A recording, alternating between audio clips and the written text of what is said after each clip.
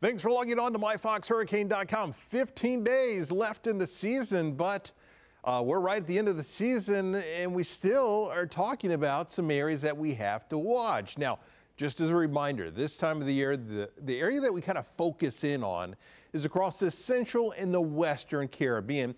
And what a lot of the time happens, you get these areas of low pressure, or you get these fronts that work their way down and kind of hang out down to our south.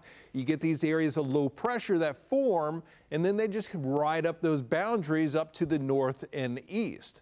So take a look at where we're looking right now.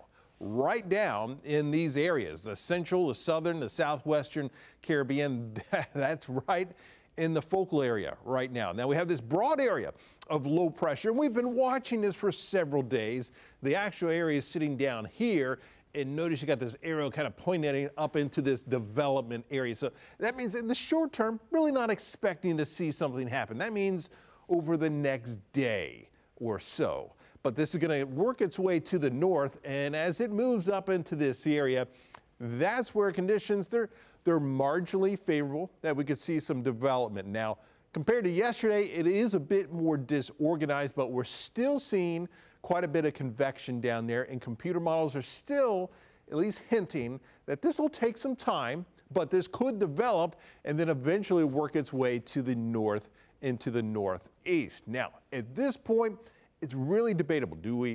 If it develops, do we get something that is a tropical depression or a subtropical system? And I can tell you, some of the models really aren't all that bullish on this becoming necessarily something tropical. Another area that we're watching, and this is somewhat associated with all the weather that's been going on over Florida with the clouds and all the rain. We've got this area of low pressure across the Gulf of Mexico. This is just going to continue to meander, but what happens is we're watching another area that looks like it's going to be forming just off the coastline of Florida as we head into probably tomorrow, if not tomorrow, at least by Friday, and then it works its way up towards the Bahamas and starts to work its way towards the north.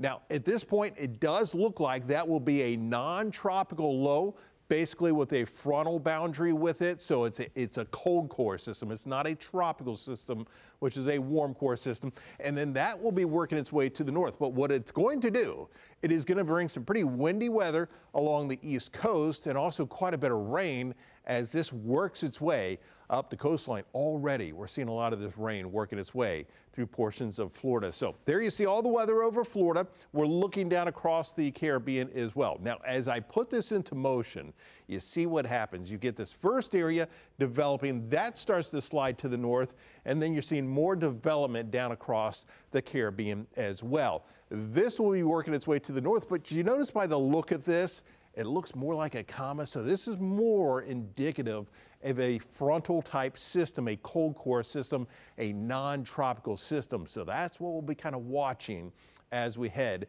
into the weekend. Do we get more of a frontal system, but still a lot of heavy rain and some gusty winds that will help to increase some of the winds back over Florida as well. But it would not be something tropical, and that other area would start to race on towards the north and east as well, just along the eastern coast of the U.S. So we're going to watch both of these areas, and we'll keep you updated right here on myfoxhurricane.com.